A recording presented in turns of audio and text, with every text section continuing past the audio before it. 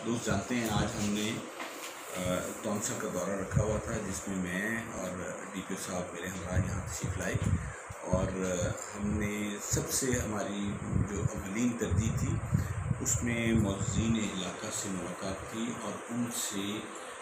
इलाके के हालात और वाक़यात जानना मकसद था, जिसमें हमें बहुत सारे मौज़ीन मिले और उन्होंने अपने मसाइल मुझे बयान किए। ये खुशी की बात थी कि बहुत जुराइम के हवाले से बहुत बड़ी कोई यहाँ पे कंसर्न नहीं सामने आया। चोरियों के हवाले से ज़रूर बात हुई और मुख्तलिफ़ इलाक़ों में जो चोरी की वारदात है उसके हवाले से मौज़ीन ने बात की, जिनके सद्देबाब के लिए DSP साहब को हमने अभी हिदायत जारी कर दी हैं और उम्मीद करते हैं अल्लाह ताला से कि यहाँ पे हम ये जो हमारा चैलेंज है चोरी की वारदात है, इस पे भी हम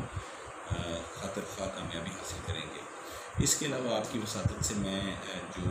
इलाके के लोग हैं उनको पैगाम देना चाहूँगा बहवाना कोरोना वायरस। मेरी आप सबसे दरख्वास्त होगी कि इसको कतई तौर पर आप लोग हल्का ना लें। ये एक बहुत तशवीशनाक मामला है, ये बहुत मौज़ून मर्ज़ है, पर इसमें एक अच्छी बात यह है कि ये मर्ज़ आप तक उस वक्त तक नहीं पहुंच सकता जब तक आप ख़ुद इसको अपने तक ना पहुँचाएँ। अगर आप अपने हाथ रेगुलरली वक्फे से धोते हैं, गैर ज़रूरी तौर पे बाहर अपने घर से नहीं निकलते, अपने आप को महदूद करते हैं,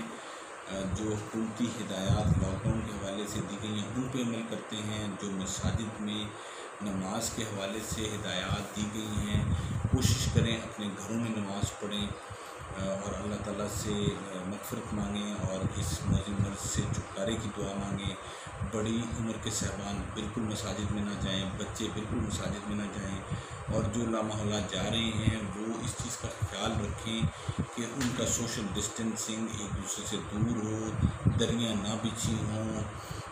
फ़र्श साफ़ हों, आप अपना जानमाज़ लेके जाएं, वज़ू घर से करके जाएं, वहाँ पे वज़ू ना करें मसाजिद में